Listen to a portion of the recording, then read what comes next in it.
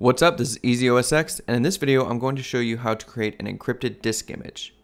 So an encrypted disk image is essentially a file in the form of a disk image, and that you can copy and paste, and as it is, it's simply just a encrypted file. But when you open up the disk image, you then will have a bunch of files that are unencrypted for you.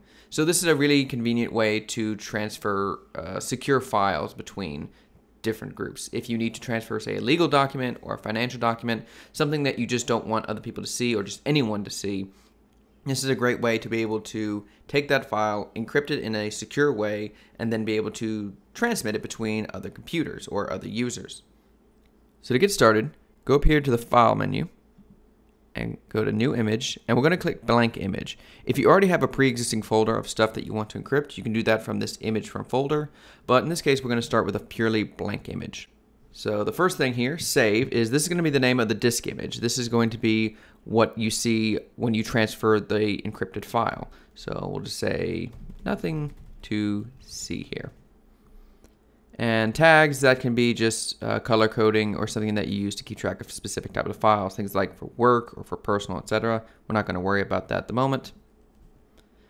This will be where you save the file to. I'm going to leave that the same. Now the name down here is going to be different from the save as name. This is going to be the name of the disk image when it is unencrypted. This is going to be what you see when you're actually moving files in and out when everything is unencrypted. It works much the same as a flash drive, for example, or another disk image, like when you go to download and install software.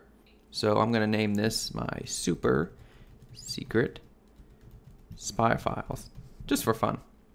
Now down here to size, we're going to set the size here. Now it defaults to 100 megabytes, and you can actually change this to whatever you want. I'm going to just change this to, I don't need a whole lot of space, so I'm going to change this to 1 gigabyte. So it changed it by just changing the megabyte to GB instead of MB. Now next up is the format section. The format section is really going to be set based off where you're going to be using this encrypted disk image. So if you are going to be using it on another Mac, you can see that it's set to macOS Extended Journaled. This is the older Mac format, and this is fine, especially if you're going to be using it on Mac systems running an older version of macOS. If you're running newer Macs, I would recommend you use the APFS system instead. But if you're going to be using this on other operating systems, say mainly Windows or Linux, you're going to want to use exFAT instead. And this is mainly because exFAT is a much more widely used spec. It's used across operating systems, so I would recommend that instead. But in this case, I'm going to actually set it to APFS because I'm just going to be using it on this one Mac. Now next up, we have the encryption, and this is where you're going to set the security of this. So you have none, in which case there's not going to be any encryption, no password, anyone can access this.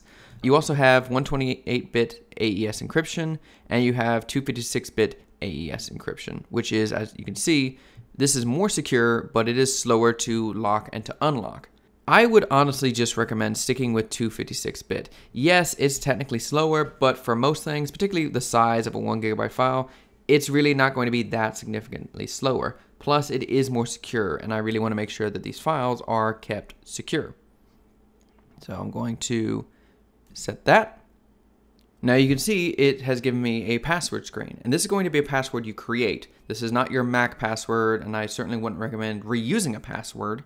This is instead the password that's going to be used strictly for this disk image. If you're going to be sharing this file with another user, say for example you have a lawyer or an accountant, something like that, then you will give them this password. If you have trouble creating a password, you can of course go here to the key icon, and Mac will have its password assistant that you can use to create a password. And you can set things like letters and numbers or numbers only, completely random, etc., as well as the length that you want it to be set to. So if we change this to 16, then it will do just that. But I'm actually not going to be using this password. Instead, I'm going to be using my own, just for this example. So hit choose. So that password is set now. Lastly, you have the partitions and the image format. In most cases, you can leave partitions just to GUID.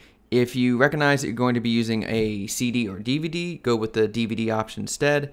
And if you're going to be using older systems, particularly older Windows or Linux systems, you may want to go for MBR. Most modern systems, you're going to be fine just using the GUID instead.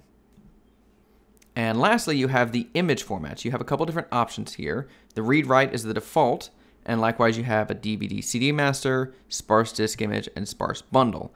Read-write is the default, and this is one where you're going to create the file, and when it's unencrypted, you can copy files off and on to this disk image. However, it is set at 1 GB. Regardless of how many files you have in there, it will always be a 1 GB file. If you would like this file to maybe like adjust in size when it's encrypted, you may want to go instead with this sparse bundle disk image. What that does is it actually creates smaller subsections and puts files into these sections. If those sections are used, they take up space. However, if these sections are not used, instead they'll be compressed down and won't take up space. So while the maximum file size will still be 1 GB, that's the amount of total space it can use. If I only have, say, a 100 MB file, when I go to lock that file again, it will only use 100 MB of space. And if you're going to be using a DVD or CD, just go with the DVD CD master instead. So I'm actually going to set this to the sparse bundle disk image. I need to set the size again. If you do change the image format, you're going to have to change the size. So be aware of that. Just kind of go over everything. Save as, name, disk, the format, encryption, partition, image format. I like everything I'm seeing. So I'm going to hit save. And it's created. So let's go to my desktop and take a look. So as you can see here, I now have the nothing to see here file, as well as the super secret spy files. So this is the unencrypted version. This is where I can store stuff into it. And this is the file that I would actually see on my computer that I could save onto a flash drive or into my Dropbox or some other method. What I'm going to do is I'm going to open this up and I'm going to copy this picture into here. So now it's in this bundle. It's not encrypted yet because it's still unlocked, unencrypted. And I'm going to eject this, and that is going to relock it. Let me minimize this. So now this file is encrypted, and you can see if I go to get info, even though it's a max size of 1 GB, it's only using about 19 megabytes because that's about the size that the picture I had was. Now it's encrypted. That picture is locked behind the wall. I mean, not counting the original I have here. And I'm going to double click to open this. And you can see I'm presented with the password. And this is the password that we created in Disk Utility. You also will see you have the option to remember password in your keychain. I wouldn't recommend this because that means if someone is able to get into your Mac, then that means they can unlock that file without being prompted for this password. If you really don't care, you can do that. But if you're really particularly worried about the security of your file, then I just would leave this unchecked. I'm going to type in the password now. Hit OK. And now you can see it is mounted and I can access my pictures. And of course, if I want to, I can take this out.